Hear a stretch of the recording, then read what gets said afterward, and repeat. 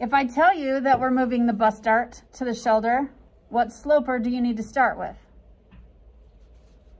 You need to start with a front sloper that has a bust dart. Not just the combined waist dart. It needs to be able to have both darts. You can do this with the torso sloper that has the diamond dart because it also has a bust dart. So if you're doing a torso sloper instead of a bodice sloper, the only difference is the torso sloper extends to hip line and the bodice sloper stops at waistline. And they only do that with the female slopers. The male slopers, they just figure nothing you ever wear is going to stop at your belly button. You don't see men in crop tops. It would be funny. I guess you do. Jersey Shore, you see them all the time. Yep. I was going to say, I've seen a man in a crop top. I'm like, Jersey Shore, Venice Beach, absolutely you'll see them in crop tops. That's about the only place you'll see them in crop tops. Coastal. Yeah, coastal areas. And mostly, because they want to show off those abs, right? But for the most part, it's just a fashion no-go. Let's not go there. Yeah, that's going to be awesome. Okay, so slash method, we are going to be opening up this seam just like we did the skirt, where we slashed through the dart and flared it somewhere else, or we moved the dart to another place. So similar to number 1, similar to number 3, we're just using the slash method. We want to move this dart to the shoulder. So first of all, we need to know where the center of your shoulder seam is. And you can put it in the center, but what if your aesthetic line wants it to be closer to the arm's eye? You want that style line to be coming in farther over here, closer to the arm's eye. I need to draw an aesthetic really quick so I can play with it and show you what I mean.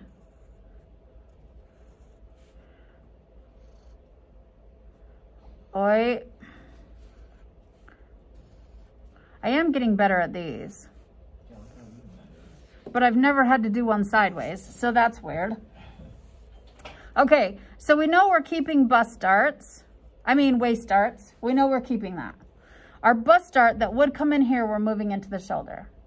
I told you to find the center of your shoulder. That would make your aesthetic come in more like this. What happens if you want your aesthetic to be more over like this? What happens if you want it to be coming in more like this? How do you want that dart to be? What do you want it to look like? For me, I'm just going to put it in the center because I know this is a preface to doing a princess line. And eventually these are going to connect right over bust point to give me a princess line. So that's where I'm going to start. Does that make sense? Okay. So we're going to take our scissors and our ruler, and we're going to draw a line from the center of the shoulder to the bust point. This does not have to be a real line. This is going to be a slash line. And we're going to be slashing in the fold line of the dart, which is this bottom line, all the way along the fold line to the bust point. Technically, they should be in the same place. I think mine shifted on my paper. Okay, so we're gonna scissors, slash down to bust point, scissors in from dart into bust point. This is gonna be our pivot where our paper is hanging.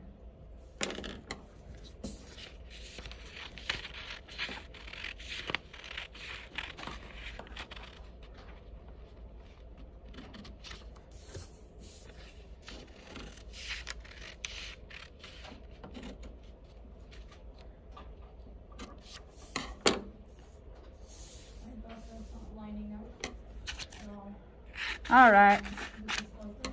It might be the sloper. It might be how deep you cut that dart, this dart. And if you got all the way like extended beyond the tip of the dart so you can get your pencil all the way to the tip. I know mine are short. So I know mine's not gonna line up exactly. Okay, once we have this done, I like to take the bottom piece and pivot it on top just because then I can see the guidelines to make sure I'm closing this dart appropriately. It's harder if it's the other way, but it just depends on how you trace. Your dart is not going to line up in here. You can see my original dart is right here. But what I'm worried about are my vertical lines right here at seam line. They may not line up right here on the side seam. We're lining up this line.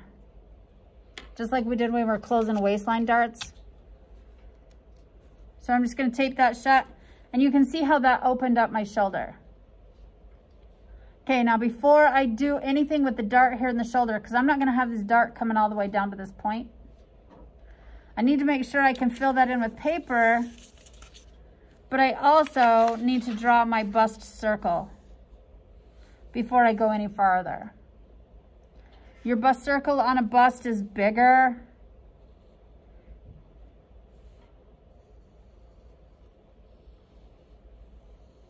Oh, so out of proportion.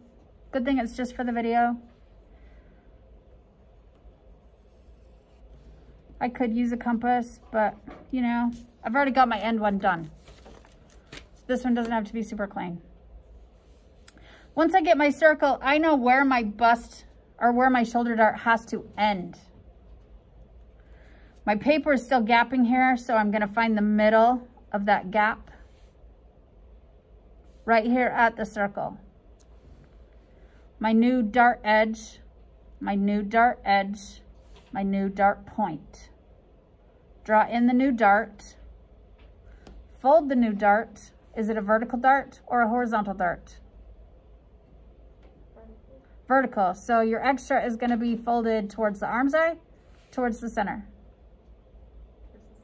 Towards the center. That means this is your fold line. Fold in the dart, seam allowance it. Fold in the dart, seam allowance it. True up this side seam. Make sure you're going from seam point to seam point. Don't try to correct just over this bubble. Make sure you seam line correct the whole thing. And you should end up with something similar to this. Now you can see my duckbill up here on my dart. Vertical darts, these are more pronounced, and this is a pretty wide dart. So depending on how you fold it, will change how your duckbill sits. So I can tell if your duckbill's wrong because it'll be obvious to me. What's your aesthetic? Looking at this pattern piece, knowing that I have a seam allowance right here, what is my aesthetic going to look like? It will have a center seam, which means right here on this, it will have an additional style line right up the front.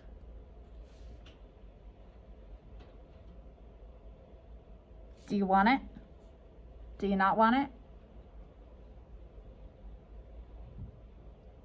You choose.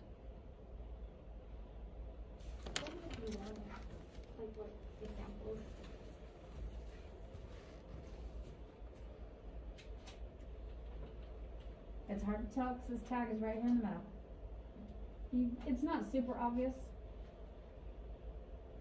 I don't know that I would want it and have it closed because I just want this unbroken here in the middle. But what happens if you're doing a keyhole, partial zip, quarter zip, a Henley, a yoke, a total front placket? All those things could change and give you those style lines in the front that would be desirable.